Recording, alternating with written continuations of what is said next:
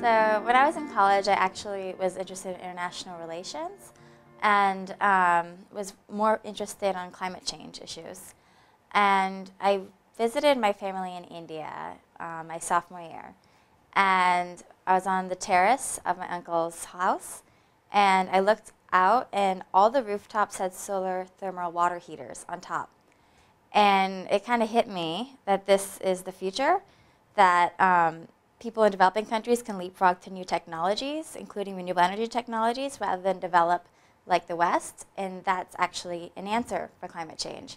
And so that's when I started becoming really interested in renewable energy, and then went on to do an internship at the US State Department on their Sustainable Development Bureau, and then did my thesis, undergraduate thesis on renewable energy barriers in rural India, and became hooked.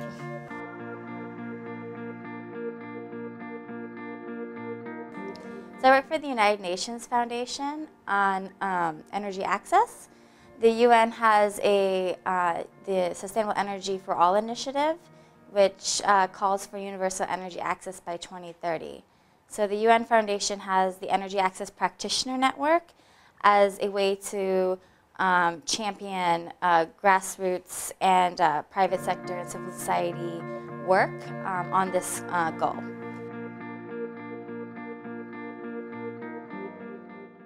I would say the most challenging part is that we ourselves do not implement projects. We coordinate and bring a lot of attention to the issues, which is really exciting, but we're not the ones going, into Africa putting solar on rooftops, which is, I think, probably some of the most exciting aspects of this work. But at least in this role, we can really showcase those that are doing this work and show that these solutions are valuable for sustainable development. Really meeting regularly with entrepreneurs, companies who are very mission-driven, not just profit-driven, in bringing energy to the rural poor.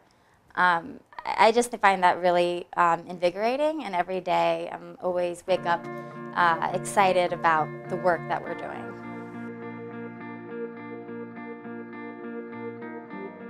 I think there's a lot of scope, especially I come from the United States, and I think there's a lot of scope there. But I'd say still with the work I'm doing on off-grid, it's slowly moving. There's a lot more political will now with Sustainable Development for All, Power Africa, to bring off-grid services, but because the companies that are involved are so small, a lot of the people who are working in the space are either entrepreneurs themselves or are working for free, volunteering, or just driving this work. So I think it's a field that's slowly growing, but really as more investment is channeled through and more companies develop and turn into growth stages, there could be really exciting job opportunities.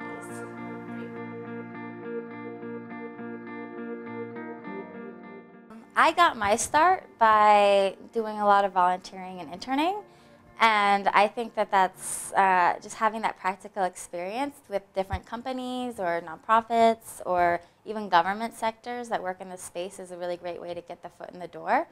I meet so many college students who are really interested in this kind of work, but without having these types of experiences, it's really hard.